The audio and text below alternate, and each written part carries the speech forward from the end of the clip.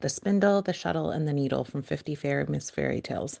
There was once a little girl who lived with her godmother in a small cottage at the far end of the village. They earned their living by spinning, weaving, and sewing, and the child grew up to be very industrious.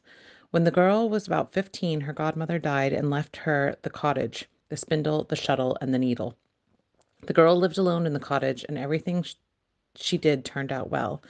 Whenever she wove a piece of cloth, she immediately found a purchaser who paid her so well that she had plenty for herself and always could keep a spare little for the others who were poorer.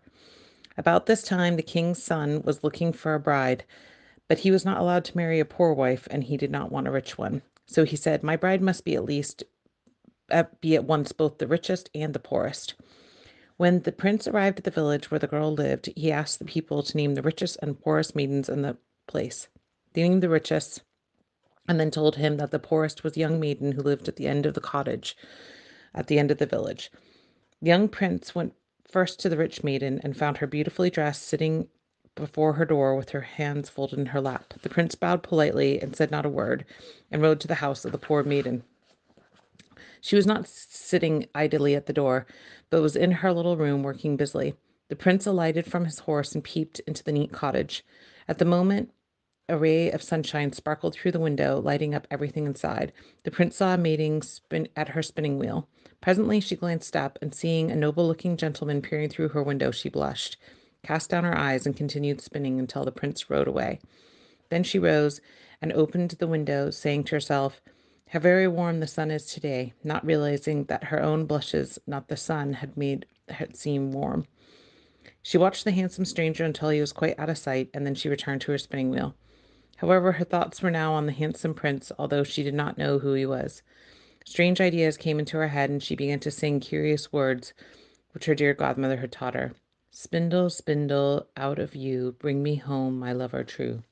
To her surprise, the spindle leaped from her hands and rushed out of the house. She followed it to the door and stood looking after it with wondering eyes, for it was running and dancing merrily across the field, trailing a golden thread behind it.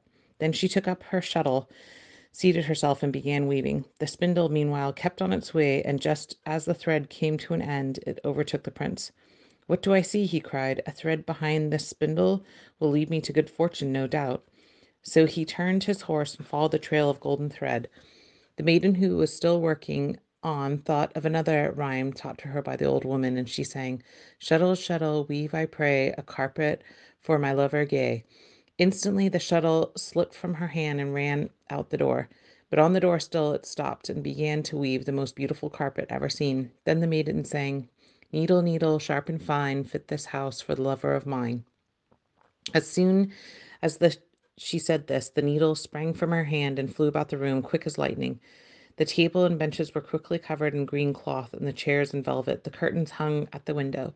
The needle had scarcely finished the last stitch when the maiden saw through the window the plume of the prince's hat. He had followed the golden thread until he reached her cottage. He alighted from his horse and stepped onto the beautiful carpet. When he entered, he saw the maiden, who was still in her homely dress, but was lovely as a wild rose. "You're exactly what I've been looking for," he said, "both the richest and poorest maiden in the world. Will you come with me and be my bride?" She said nothing, but smiled shyly and held out her hand. The prince took it, and giving her a kiss, led her out of the cottage, seated behind